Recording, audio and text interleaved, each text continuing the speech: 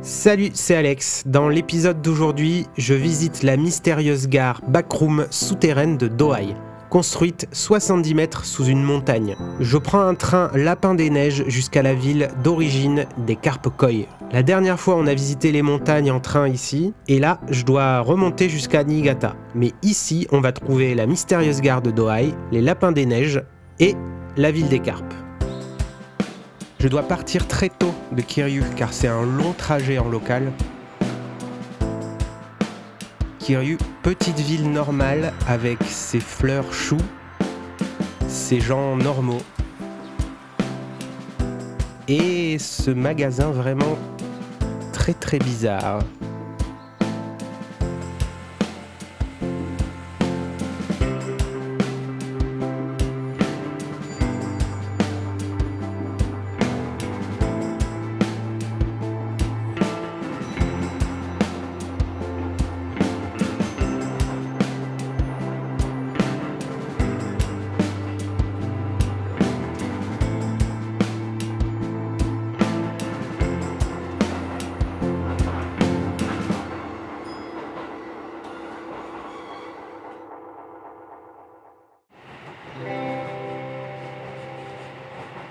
Bon, bien sûr, si je veux atteindre ma gare mystérieuse, je suis obligé de prendre le train local. Seul le train normal s'arrête à cette gare. Mais c'est l'occasion aussi de parler d'un aspect positif du train local, si on compare au Shinkansen. Le Shinkansen, c'est un train donc à grande vitesse qui roule sur des rails construits exprès pour lui, avec un tracé ayant le moins de courbes possible. Le trajet est donc droit et direct. Mais pour pouvoir passer à travers la tonne de montagnes qu'il y a au Japon, ils ont dû construire plein de tunnels. Donc, pour résumer, en Shinkansen, vous allez vite, très vite, mais vous êtes la plupart du temps enfermé dans un tunnel dans le noir. Suivant les régions et les lignes, c'est plus ou moins flagrant.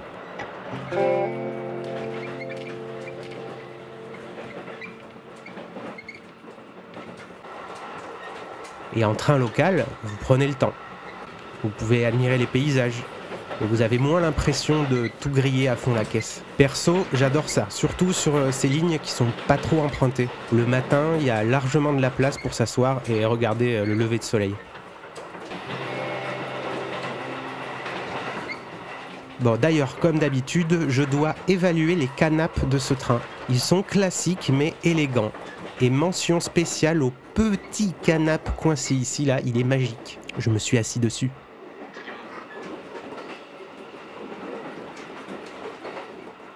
C'est très étrange, le passage à la gare de DOAI, ça va être une première étape dans mon voyage. Déjà, c'est comme un petit lieu de pèlerinage pour les gens qui voyagent en train comme moi, ou les fans de train si vous préférez. Et puis, c'est le moment où je vais voir la neige apparaître. J'ai décidé d'aller jusqu'au nord de Hokkaido, à Wakkanai, le point le plus au nord du Japon. C'est supposé être sauvage en hiver, mais là, maintenant, je m'apprête à franchir toute la région de Niigata, qui est une des, ou si ce n'est la préfecture où il neige le plus au Japon, à part Hokkaido. Et ça va être très sauvage aussi. Et même si je suis un peu excité, ça me fait un peu peur aussi. On commence à voir la neige de plus en plus, mais ça reste léger. Les montagnes se laissent apercevoir au loin. L'environnement change petit à petit.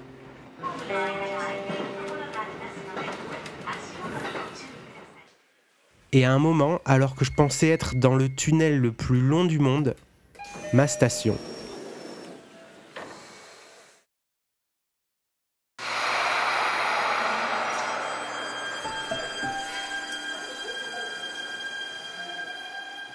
C'est là que je sors, gare de DOAI. Alors non, c'est pas un métro, c'est bien le train local qui va de Takasaki à Niigata. Voici les interminables quais. Et ici, la salle d'attente.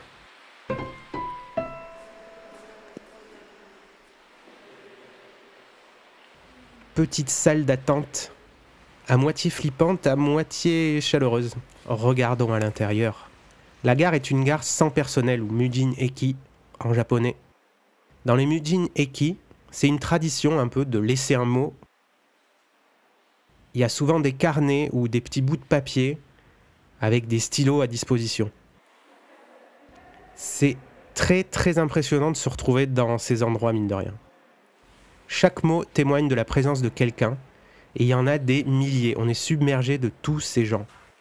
Chacun se sert de l'endroit à sa façon. L'endroit paraît un peu vivant, bizarrement. On peut laisser des photos, des jouets, des souvenirs. La gare de DOAI étant très très spéciale, il y a beaucoup de gens qui viennent ici en pèlerinage et qui laissent un mot. Il y en a vraiment du sol au plafond. Et il y a un petit bureau, méga équipé. Il y a tout ce qu'il faut pour faire un joli mot. Donc je laisse un petit mot. Voilà.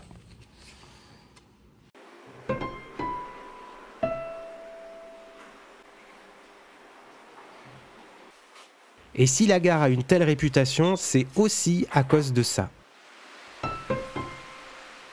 486 marches qui vous séparent de la surface. Et aucun ascenseur, bien évidemment. Le quai direction nord, d'où je viens là, il est à 70 mètres de profondeur par rapport à la gare et l'autre quai. En gros voilà, avant la gare de DOAI, à Yubiso, la double voie se sépare, puis se reforme après, à la gare d'Apres. La voie de droite, donc qui va vers le sud, est à l'air libre. Mais la voie qui va vers le nord, vers Niigata, passe pile à l'intérieur d'une montagne. Le tunnel étant long de plus de 13 km, ils étaient obligés d'installer le quai, la station qui va dans ce sens, en plein milieu, et de construire toute une infrastructure pour rejoindre la gare à la surface. Allez, c'est parti, on va monter les 500 marches. On va aller voir ce qu'il y a en haut. C'est assez impressionnant et déroutant comme environnement. Militaire, anti-atomique, backroom, apocalypse. J'ai plein d'images en fait qui me traversent l'esprit. En tout cas, ça a l'air haut, hein. C'est impressionnant.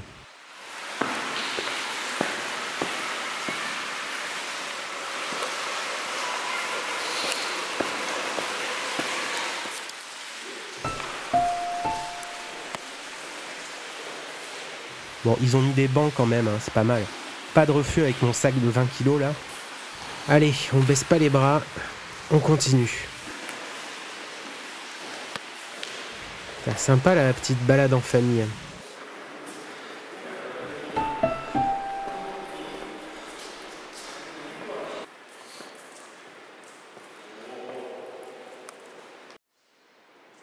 Oh là là, on voit bientôt le bout, mais c'est long, hein, c'est long, plus de 10 minutes.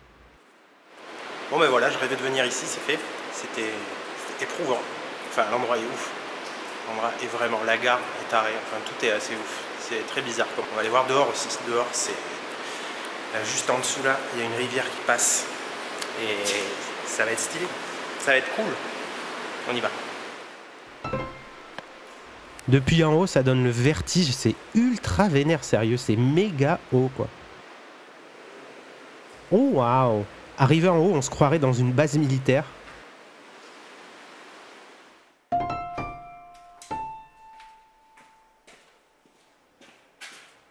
Il y a un long couloir bien glauque, super accueillant. On y va, hein. Et... c'était quoi ça?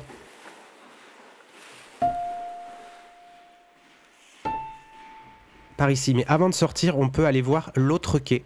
Le quai qui va vers le sud, genre direction Takasaki, Tokyo, etc. Et qui est ici en plein air, comme je disais tout à l'heure. Voilà un train qui part donc direction sud. Et on voit derrière là l'énorme montagne qui passe par-dessus l'autre quai. Là-bas, la structure, le truc orange, c'est le grand couloir qui va vers le quai en sous-sol. Et la gare est là.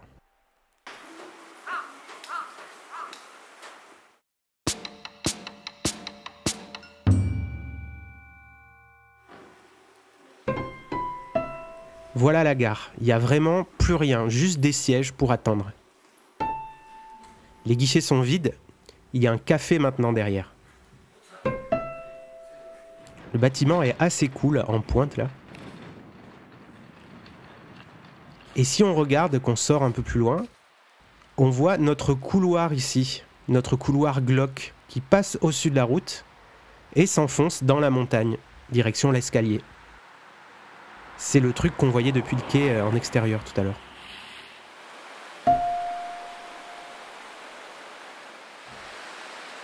Et si on s'approche, on remarque que ça passe par-dessus la rivière.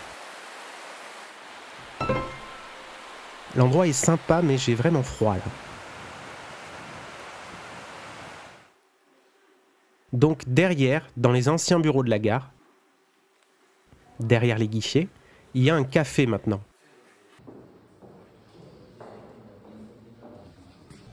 Il y a des vieilles reliques de l'ancienne gare et des vieux mangas et magazines des années 80. Super cosy, ils font même à manger. J'ai juste pris une bière, mais ça sentait vraiment bon. Il y a un poêle pour se chauffer, je recommande, c'est parfait.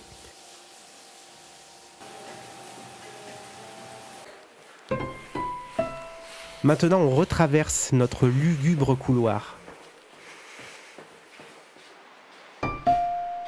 On peut apercevoir la rivière de tout à l'heure. Première station top du Japon. Bah, vous m'envoyez ravi. Bon, c'était pas de la tarte ces escaliers, mais l'endroit défonce. Ça valait le coup de s'arrêter ici. Et puis ça faisait longtemps que j'en avais envie. La gare a souvent eu une réputation de lieu hanté. Je refais un tour dans la salle d'attente. C'est rigolo de regarder les papiers et les mots des autres gens. Les petits bancs bleus sont trop mignons là. Il y a aussi des gens qui laissent des figurines aussi. Pas mal. Un slime et une top de Dragon Quest. Allez, on repart vers le nord. Je m'arrête à une toute petite station sans personnel pour aller dans mon hôtel budget hôtel de station de ski.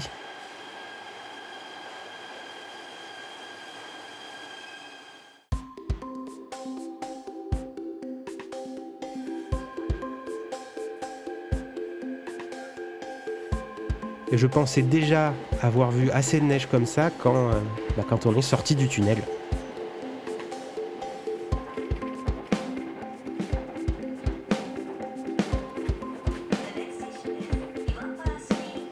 Dès qu'on sort du tunnel de DOAI, on se retrouve dans la préfecture de Niigata, qui est, comme je disais tout à l'heure, un des endroits où il neige le plus au Japon. C'est un autre monde qui s'installe ici en hiver. Toutes les maisons sont étouffées, isolées.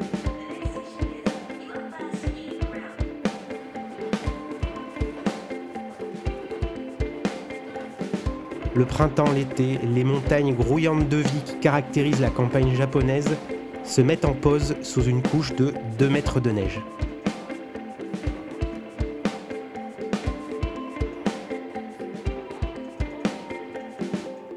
De 2 mètres, il n'y a pas plus là ?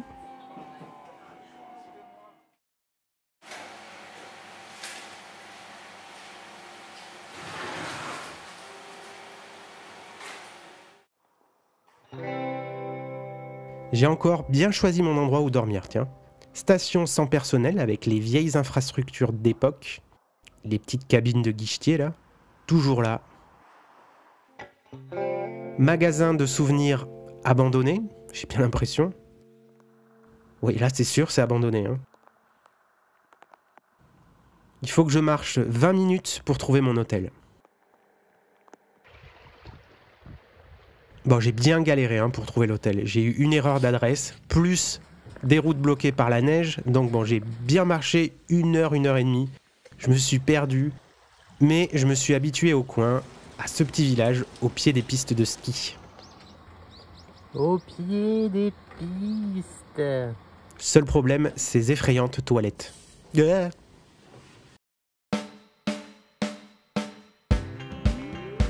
Allez, départ, je vais faire un tour en train dans la région. Au programme, la totale, tampon de gare, ligne privée et son saut pour le Tetsuincho, plaque d'égout, carte de plaque d'égout, etc. Je vais finir par un petit coup de saké. Je quitte mon petit village pour la journée.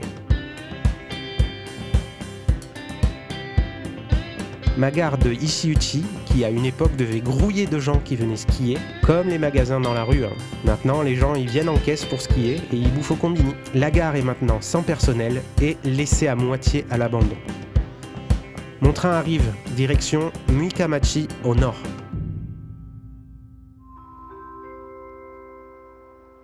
Le voilà, le lapin des neiges, la ligne Hoku Hoku, opérée par la compagnie Hoku Hoku Express.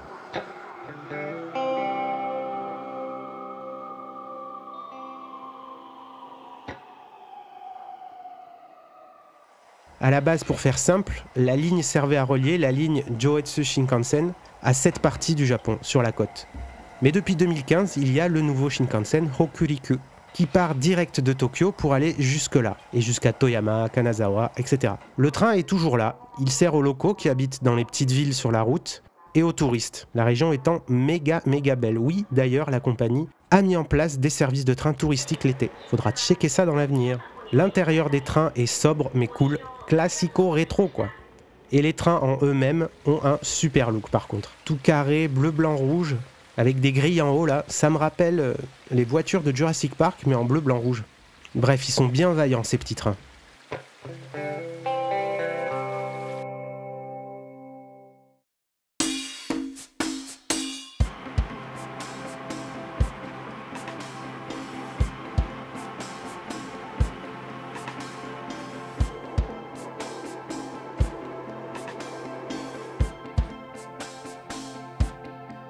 Alors c'est super beau de pouvoir admirer toutes ces petites villes enneigées, mais pour le coup dans la région, il y a énormément de tunnels, je veux dire pour un train local quoi.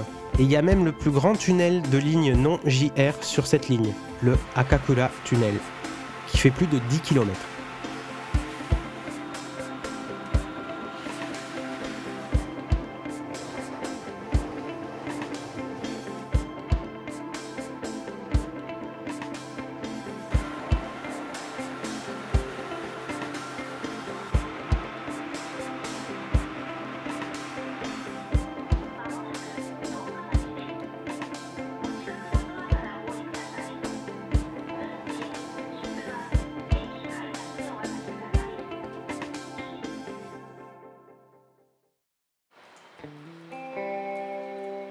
Je m'arrête à la petite station de Matsudai, juste pour récupérer une carte. Et je fais demi-tour. Les petits tampons. Voilà. Ça c'est la mascotte de la ligne de train, le lapin des neiges. Voilà, toute petite gare avec une minuscule galerie marchande qui vend quasiment que des produits locaux. C'est trop bien. Et j'ai récupéré la carte ici. Mais la plaque d'égout n'est pas visible à cause de la neige. Bref, c'est pas grave. On peut voir la plaque à la prochaine destination. Donc, c'est parti. Je fais une pause sur le tatami spécial pour attendre. C'est un tatami d'attente. Avant d'aller reprendre le train. Alors, on m'a souvent demandé pour le froid. En vrai, ça va. Hein. Si on marche, qu'on fait des trucs, c'est cool. On sent pas le froid. Mais le seul problème, c'est justement en attendant les trains. Là, on sent vraiment qu'il fait méga froid.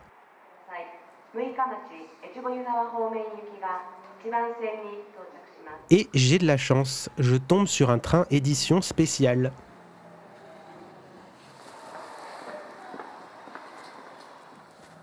Ah, l'intérieur est cool, j'aime bien les trains locaux comme ça, mais avec des sièges doubles. C'est super confort. Bien installé, bien au chaud, bien pépère.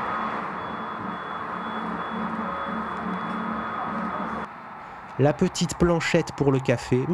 J'ai pas de café. J'aurais dû prendre un café sur le quai. Toujours beaucoup de tunnels, hein. Et j'ai vu dehors là. Et me voilà arrivé à Tokamachi. Tout d'abord, je demande à avoir le sceau de la compagnie dans mon Tetsuincho. Et c'est la fille qui bosse au guichet qui le fait. À la main là, direct. Et 3 minutes après, elle me le rend. Trop beau. Voilà mon deuxième sceau récupéré. Donc les logos rouges là, ce sont des tampons encreurs, et les calligraphies en noir sont faites à la main. Il y a le nom de la ligne, le nom de la compagnie, et la date à gauche. Nickel. Et j'ai continué ma route jusqu'au centre des eaux usées, où, oh, les jolies pantoufles, où donc j'ai récupéré cette carte de la plaque qui représente une faïence de l'ère Jomon. Et j'ai pu admirer la plaque précédente du château de Matsudai. Voilà, avec la neige, c'est pratique d'avoir le double des plaques à disposition.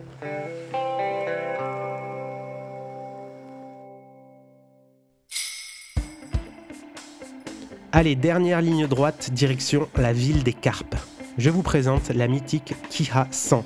C'est un petit train des années 90, diesel, conçu pour desservir les lignes rurales du Japon.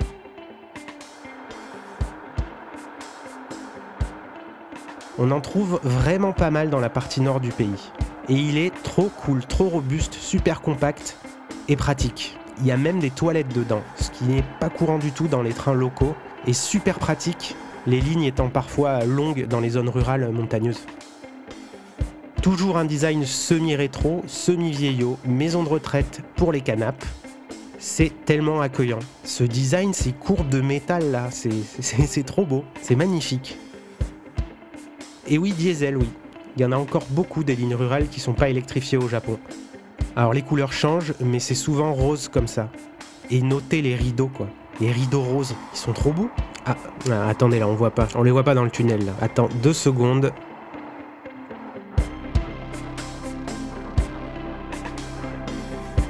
Alors regardez les paysages enneigés, glissés avec ces rideaux roses.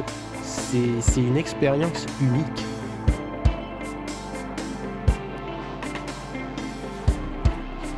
J'adore.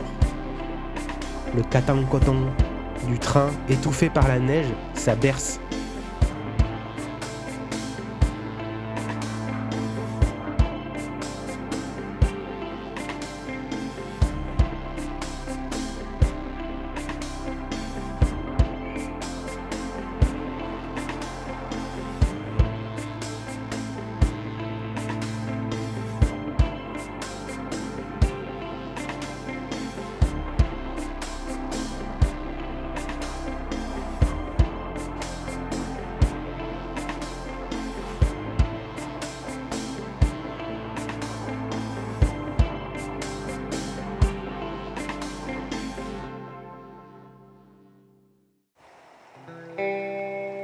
Me voici à Ojia, la ville des carpes koi. On dit que c'est ici que les carpes koi ont commencé à être élevées il y a des siècles à la base pour servir de nourriture. J'ai dû traverser la ville pour me rendre à la ferme des carpes koi, où j'ai tout d'abord trouvé cette plaque d'égout Magikarp. Première plaque Pokémon de l'aventure d'ailleurs, et elle est trop belle.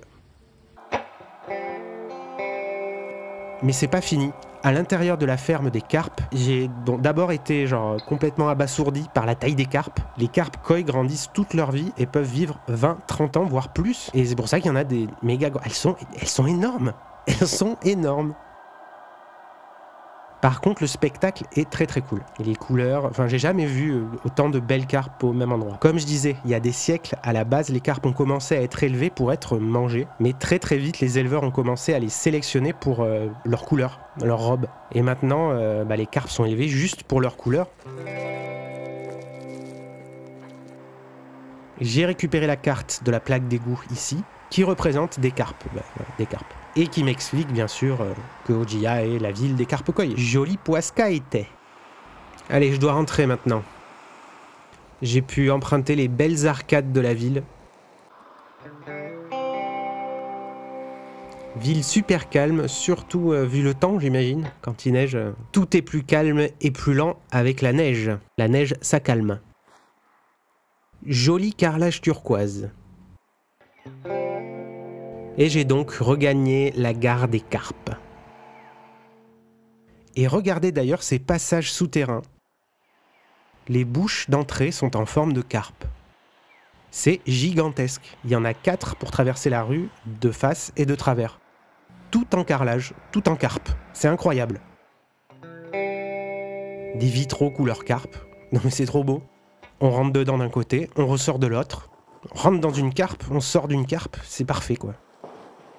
Et avant de prendre le train, alors que j'admirais ces magnifiques souterrains carpes, je tombe sur une plaque d'égout Pokémon, encore, Magikarp, avec des Magikarp shiny. Pas mal. Allez, zou.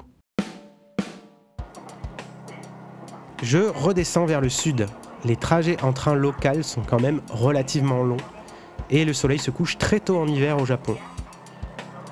Oh, c'est tellement cool de filer en train local et d'admirer les villes enneigées. J'adore ça, c'est trop beau.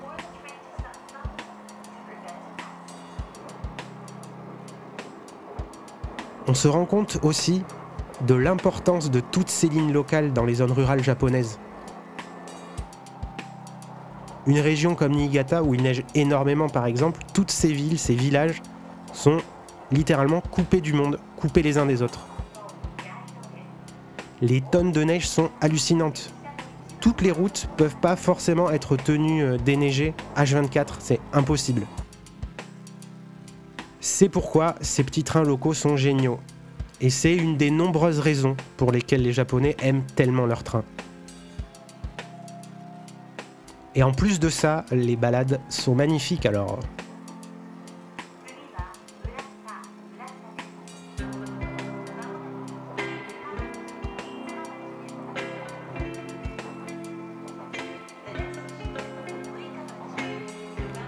J'arrive à Echigo-Yuzawa.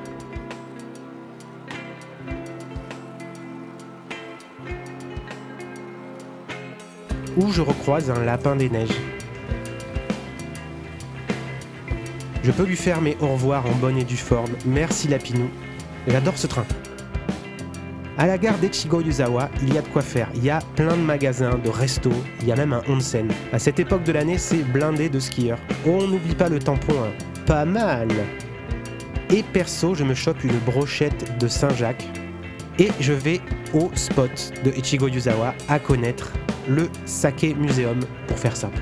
Il y a un mur de distributeurs de saké. Vous payez 5 jetons, 500 yens à l'entrée et vous choisissez après le saké que vous voulez. Vous vous servez vous-même du coup. Jetons, boutons, saké. Vous avez un petit verre comme ça. Et c'était un endroit parfait où finir cette journée enneigée. Il y a un peu de monde, c'est chaleureux, ça rappelle un peu l'ambiance d'un bar, ça fait un peu de bien aussi. Allez, demain, départ vers le nord, direction Niigata. On va longer la côte de la mer du Japon en train, on va traverser le Japon jusqu'à Fukushima.